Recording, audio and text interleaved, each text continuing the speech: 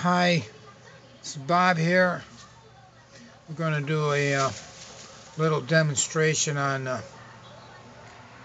electrical effect and magnetic fields. I did show you how electric fields can produce an electric current in a closed circuit. I'm just going to go over it again. I have 2 layers of fine-tuned wire on this spool.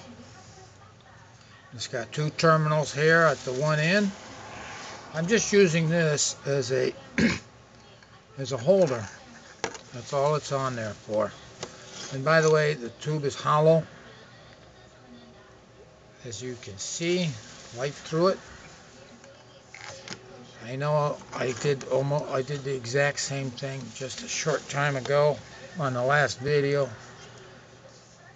but this is good. I'm going to do a few steps further here. Alright, I have it hooked up to the multimeter in front of us. I'm going to turn the multimeter on to 200 millivolts because we don't have a big system here, so we're not going to produce a lot of current. But this is a magnet here. It's just one of those little telescoping magnets that mechanics and other people use for picking up things. And as you can see, oh, that's aluminum. Here's a piece of steel. Here's a steel rod. It does a fine job. Here's a little gizmo here. As you can see, it's a fairly strong magnet for its size. You don't need to have it extended. Okay, I'm just gonna. You notice it's showing negative on that side. As I see the induced current. The faster you do it, the more you get. And it reverses as you bring it back. So I just wanted to show you that how the magnetic field cuts through the copper lines, causes the flux, and that's one way is one polarity, and you reverse it, it's the other.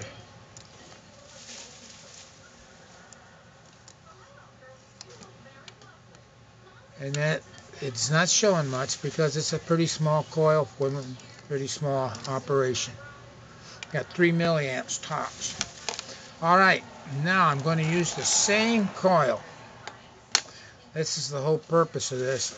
Same coil you saw before. I'm going to leave it hooked up exactly the same. Now, we don't need the meter. We're going to insert this steel rod. We're going to set it in the hollow tube that the fine windings are wrapped around.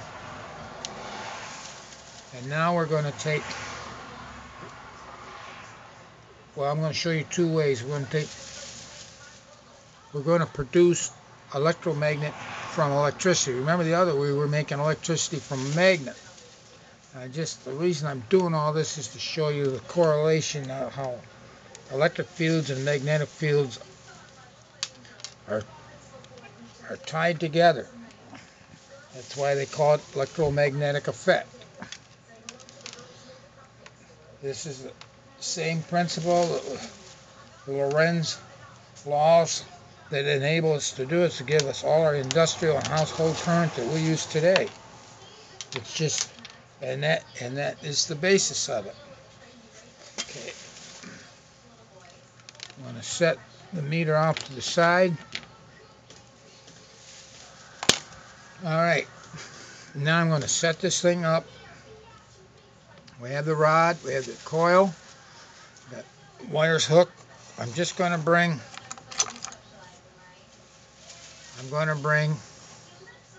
I got this is a steel rod, just suspended. It's free to move, pendulum in any direction it wants to.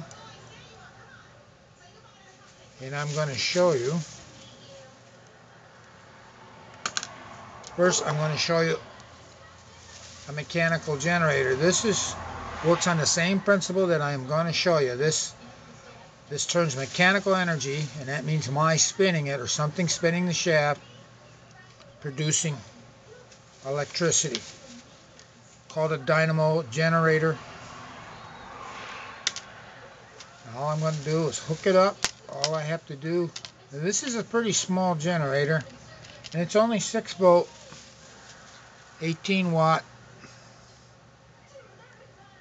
I think that's what it is. No, 18, 13 watt. So it's good for 18 amp. And I'm going to ground one side to the base of the generator, to the case, and the other is, this is the output terminal. Now I'm going to move this just a little bit so you can see my hard work physical energy. You can still see the keep your eye on this. This is where the action is going to take place, right here.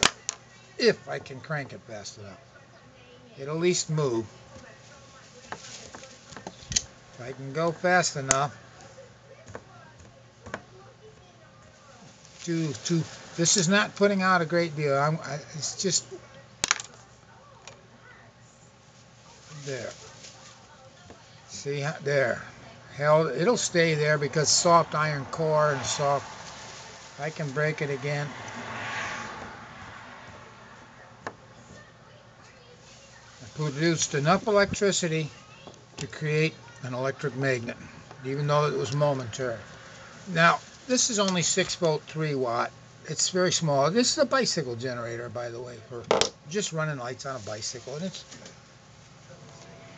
sitting around. Anyways, now I have a 9 volt battery, DC. We're all familiar with these. Very common. I hook one lead to one post. All I have to do is just see how quick that moved. I don't know how far. It's much stronger, but this is 9 volts. Do you see? We're taking electric current, producing electric current into the circuit, and the circuit is, the coil is part of the circuit, and the magnet is inside the coil. And boom. Just because it's in the plastic sleeve, that doesn't affect the electric field at all. And boom. And that is what you call electromagnetic effect, and that is what. So there you have it. Shows you that you can create magnetism with electricity, electrical current, and you can produce a magnet. You can produce electricity with a magnet. And producing electricity with magnetic force is the basis of all our electrical generation, mechanical that we use in house and industry, 110, 220 on, and so forth. All generators, by the way, even though this puts out a DC current, all generators, whether it be this one or the ones in your local power plant, or nuclear, or coal-fired, or gas-fired, they're alternators. They produce AC current. These are just wired so they ground one side, so it's a DC. And there's other ways to make DC, but I'm not going into that. I just wanted to show you that so you can see that you're using the same hardware, basically the same hardware as you were to do both, to demonstrate both. So you can try that at home. We'll talk to you later. Bye.